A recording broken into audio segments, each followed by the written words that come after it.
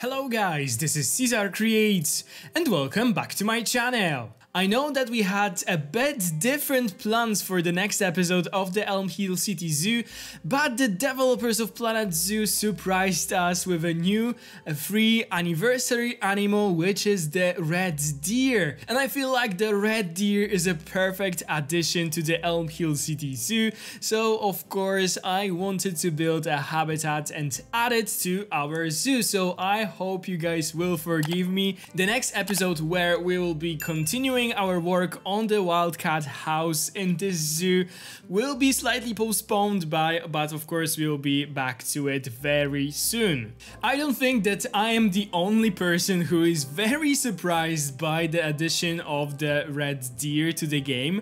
I mean, I am super happy that it was added. I was like begging for a red deer for a very long time. I don't know if you guys remember my reviews of the Euro pack where I was sort of like a bit disappointed that this animal wasn't added with a Euro pack, because this is such an iconic European animal. But we sort of were expecting that if we'll get a new anniversary animal, this will be something for the new walkthrough exhibits, because we just got the walkthrough exhibit and it was available for all the players. Even if you don't have the Twilight pack, you can still place the walkthrough exhibit in your zoo, but you don't have any animals for that. That's why we sort of expected that maybe they will add something with the anniversary update, or maybe it will be a rare skin of some animal just like they did with the red raft lemur. But no, we got totally new animal and one that excites me like greatly.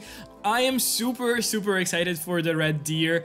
I see those guys very often. They are very common in the area where I live and also on my travels throughout my country.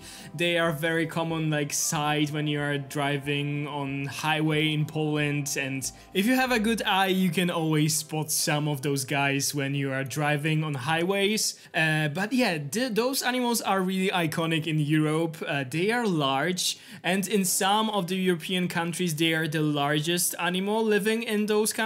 So for example in UK this is the largest animal. In my country we also have the moose and we have the bears, so the red deers are not the biggest, but still they are large. I've seen them so many times and I can confirm that they are very huge, just as they are in the game. I saw that some people were confused or even surprised by their size, but this is the size that they have in natural worlds, so they nailed that completely, and I am very happy with how this animal looks. It is totally beautiful. Like the male is so majestic with those huge antlers. They really have really nice color variations. So yeah, I am super happy for this animal to be added, and I knew that I had to build a nice habitat for them, so this is what we'll do today. We'll build this habitat next to the whole entire new section that we've built for the animals from the Twilight pack. So it will be next to the raccoons, the skunks, and the red fox. This is the perfect spot to add the red deer. We also have the fallow deer very close to it, so this is like this perfect temperate section of our zoo. Of course, as I told you guys, they are huge, so I wanted to build a very big and spacious habitat for them, and also I wanted to make it look very dense with a lot of different trees and different foliage for them to be able to hide from the guests a bit, because they are very shy animals. So I also wanted to like sort of mimic their natural environment and also just make it a bit more interesting with different terrain elevations. This zoo is called the Elm Hill City Zoo, so we need to have those hills from time to time, and this habitat will for sure be one of the most hilly ones that we have in our zoo. But before we'll talk more about this habitat, let me announce that the first episode of my collaboration with Leader and Zoof is out on Leader's channel. I'll put the link down in the description and on the screen to this video. I am also featured in this video. All three of us took part in the recording of the voiceover for that first video. I had so much fun recording with those guys. I think think that the video is really nice, really entertaining. We have some fun jokes, and also Leader did some amazing editing that made this video even more funny and even more nice, so I hope you guys will enjoy it. I should probably start this whole thing by saying that the creation that Leader did is just like mind-blowing. I think that he's a magician in Planet Zoo. The things that he can create in this game, they're just out of this world. I think that I probably need to admit that he's probably the best builder when it comes to all the builders in Planet Zoo. I don't think that I saw someone building in better way, at least for my taste. There are some amazing people, but he just does those really realistic thing. He also studies architecture, so that makes a lot of sense. So yeah, if you guys would like to see my reaction to his build, because this was the first time that I saw this building and I was totally like mind blown, go and check out this video. My video actually will be in 2 weeks, because this is the time of Mr. Zoof to build. He is now building his habitats, and on next Saturday will be his video, and then it will be time for me to build something really nice. I already have some ideas, and then I will release my video the next Saturday after Zoof. So I cannot wait for that. I cannot wait to start building. I am a bit overwhelmed, I must say, about how amazing the entrance looks, so now I need to build something as amazing so the zoo continues to look as good. I will do it. I know I will do it. Maybe it will take me some time, but I will do my best. I have a really nice inspiration for my habitat, so yeah, I cannot wait to start building, and I cannot wait to show you guys my idea for the animal that I will be building for. But yeah, let's go back right now to the video. I will try to describe everything that happened on the screen while I was talking, and after that I would also like to talk a bit about the Planet Zoo anniversary, about all the new things, all the exciting things that happened. So stay tuned for that. But yeah, when it comes to the habitat, as I told you guys earlier, I wanted to use some of the terrain elevation in here to make it look like hilly, to make it look a bit more interesting. So I did sort of like a moat. Maybe it's not an exact moat, but like front part of the habitat is really like down, sunken into the ground, like really deeply. So we have this like huge, very high wall that will prevent the animals from escaping, and we also have, of course, the fences around the whole enclosure. I use the fence that I created for the fallow deers, so if you like to see how I did it, hop over to that video. I made this fence a little bit like taller because those animals are huge and they also can jump very high, so we have to consider that. I made sure that the fence is following the elevation of the terrain, so it's elevated when it needs to be and so on. You guys could see that earlier in the video. I also added the fence near to the path for the guests. This is the fence that we created for the red fox enclosure, and it is meant to stop the guests from falling inside of this habitat. I also showed you the beginning of the planting of this, this elevated planter. This is just to make it look a bit more like interesting and nice. And also I added some of this new ivy on the walls of the habitat, and I really love this detail. I think it looks really nice. I love the new ivy, and I will continue using it in the future a lot because I think it looks just phenomenal. I also added a little water section. This wasn't my plan at first, but then I remembered how much I love the water section, the little pond for the red foxes, and also I got so many comments from you guys that you like it, so I figured why not repeat that, why not build it once more, just a little bit bigger. Those animals actually like to swim, they often are seen next to the lakes, ponds and so on, so I thought that it makes a total sense. And also I remembered that in my local zoo the deers have a really huge enclosure and they have this pond in the middle, so yeah, I I wanted to make something like that. Then I also added those terrain ledges that we've been adding a lot lately. I thought that this habitat having so much, you know, different elevations will look really nice with those ledges, and I was totally right because I love it. I also added a lot of trees to this habitat. It was earlier, I think. I chose a mixture of different trees that I think will look good together. I created also the custom tree guards because the deers actually like to eat the bark of the trees. They like to eat the branches of the trees and little leaves. So to protect those trees from our deers, I had to add something like that. So after adding the trees to this habitat and after adding those guards, I had a bit of an issue because I didn't know what to do with the rest of the foliage in here. The deers, of course, they are plant eaters, so I couldn't decide if I want to go like very bare, like very simple without any smaller plants because they'll be eaten by the deers, or if I just go full in and I don't bother about that stuff. I googled for some different deer enclosures and I was actually surprised because some of them were very like muddy without any grass and so on, and some of them were very like lush green with a lot of different grasses.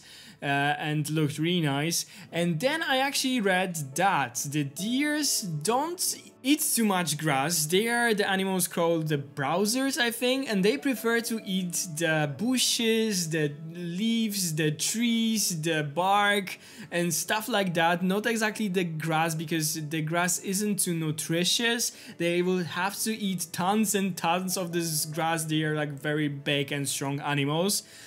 They like to eat the grass when it's really like young during the spring. So in the springtime you probably can see them eating the grass, but normally they don't prefer to eat it. Of course, when they are very hungry they will eat the grass, but if they are well fed, if there's a lot of leaves and other stuff, they will prefer to eat the bigger and the more nutritious plants. And when I read about it, I of course immediately knew what I want to do here. So I decided to add tons and tons of different grasses. Of course, the main one will be the drin grass, also the Yorkshire fog grass, but I will mix them with some like smaller different bushes to make it look really interesting. Like the foliage took me so much time in this habitat because it is simply huge.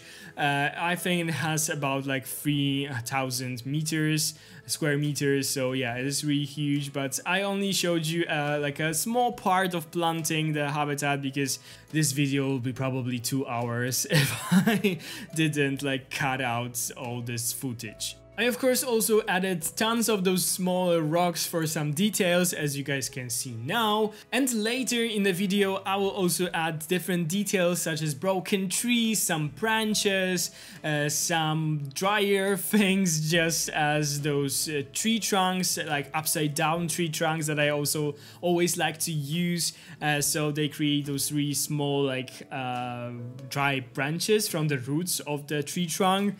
It looks so nice. And also I will add the decals on the entire floor of this habitat to make it look a bit more textured and, you know, add some dirt to this entire habitat. I must say that the traversable area of the red deer is really nice.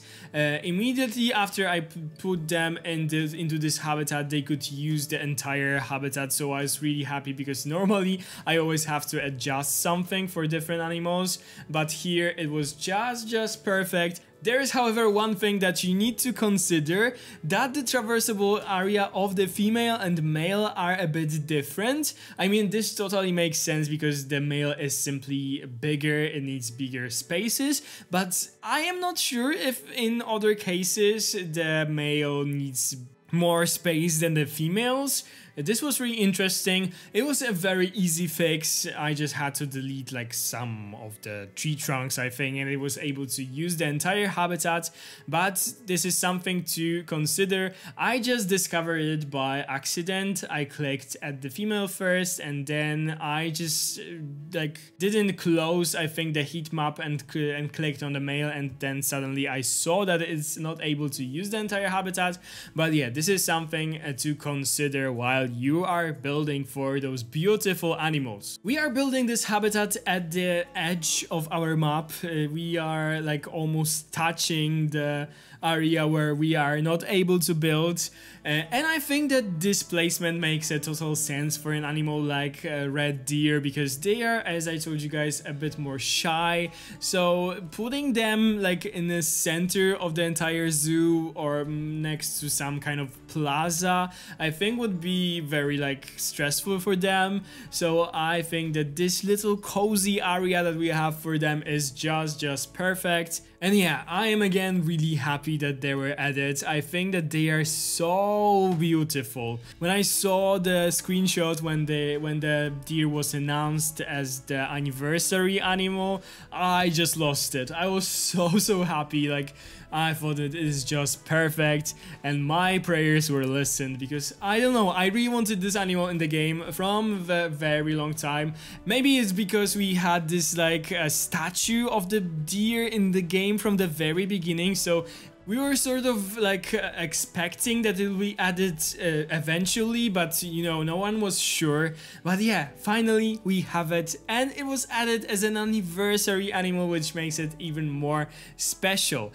And yeah, when it comes to the anniversary, let's talk more about that. So unfortunately, I wasn't able to do my own video covering all the things that were added to the game, and not only to the game, where all the new things were announced. I saw that many different content creators added their videos, so I am sure you guys could see those. But yeah, firstly, of course, we got the new animal, the red deer. Secondly, there are now new balloons in the shops, which is so nice. In the Looney Balloons shop, the guests can buy now the balloons with the animal faces, and there's, for example, red panda, there's a tiger, giraffe. The giraffe makes me so happy, of course. And also, when it comes to the game, they introduced some fixes and other things that often come with an update, and of course there are some other things that are not maybe as connected to the experience of like playing the game, but we have some other different things that are very cool for Planet Zoo. And this is, for example, a new merch that has just dropped, the new official Planet Zoo merch. So from now on, you're able to order your Planet Zoo mugs, Planet Zoo puzzles, Planet Zoo mouse pads, and of course Planet Zoo clothing. So you have t-shirts, sweatshirts, hoodies, and I was so surprised by this, and I think that it is my favorite part of the entire update. I just love it. I already placed my order for some things, and I cannot wait to have them. I will wear them with pride. I will use my giraffe mug, because this is what I of course had to order. I cannot wait to drink my coffee or tea out of the giraffe Planet Zoo mug. So yeah, really cool, really cool addition, and I am so like happy that we are able to support this amazing game by just buying those things. I am sure that the additional income will be very like useful for the Planet Zoo and its development. So yeah, really cool stuff. And I cannot wait for my order to arrive. Of course, I will showcase everything that I bought on my social media, so stay tuned for that. Also, from now on, you can listen to the new You, Me and Other Habitats playlist on Spotify. Those are the new songs from different DLCs, also the remixes. So you can listen to this on Spotify and also add those like tracks to the speakers inside of your game. And if you saw it anywhere on my socials and here on the YouTube, I posted about this. I got my own vinyl version of it. So yeah, I am able to listen to it. I am listening to it all the time while, I don't know, relaxing or doing something at my home. It is amazing, and it's so nice because I am actually collecting the vinyl records. I have this player because I also saw that so many people posted that they need to now buy the vinyl players because they don't have anything to play it on. But I am lucky that I have it. So yeah, I was enjoying it, and it's so wonderful. There was also this anniversary stream on Planet Zoo Twitch channel and YouTube channel. And they didn't want to celebrate this alone, they invited 3 of the content creators. Those were of course Rudy Rencamo, Eben and Plastic Swans, and they even have some really cool assignment to do during the stream. It was so nice. I'm not gonna lie, I was a bit jealous about this.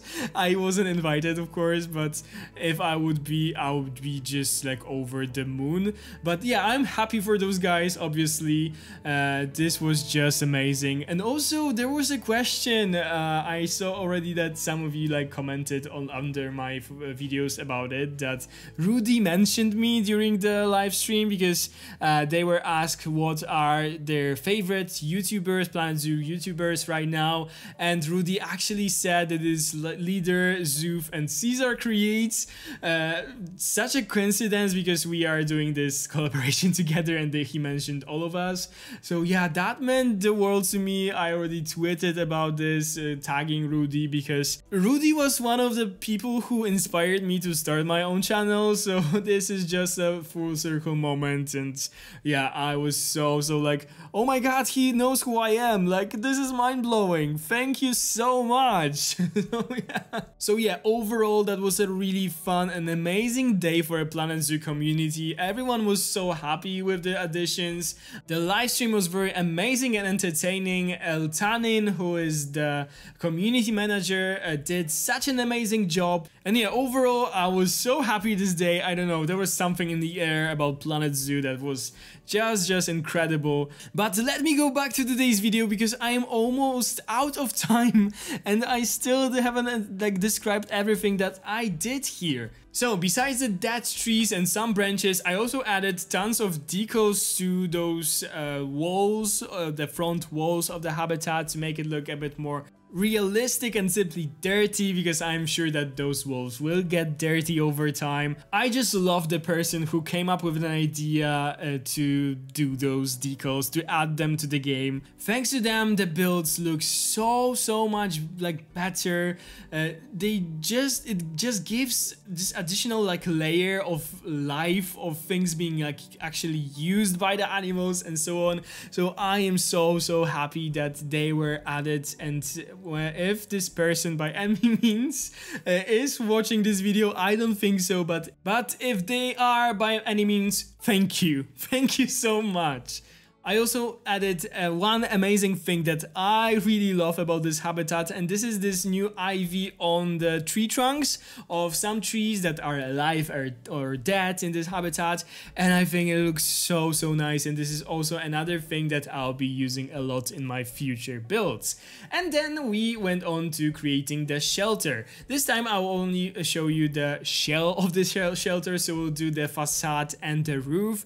The interior you will be able to see in the cinematics by the end of the video, as well as the holding pen that I'll also create later after being done with the shelter. So the shelter is used with the same technique that we have been using in this area of the zoo. I just thought it makes sense to make those buildings here from the same materials. I think it looks really nice and cohesive, so we use those wooden walls and also those stone like bottoms of the walls, I don't know how to call it, and also we added the roof from the metal pieces, that just as we did earlier. This was inspired by one of the Eben's videos, as I told you guys, and yeah, I just love adding this roof like this, although this is not very piece count friendly. Oh no, the video is almost done and I haven't got the chance to share with you any fun facts about the red deers. Maybe we'll build for them in the future, who knows, and then I'll give you guys some fun facts about them.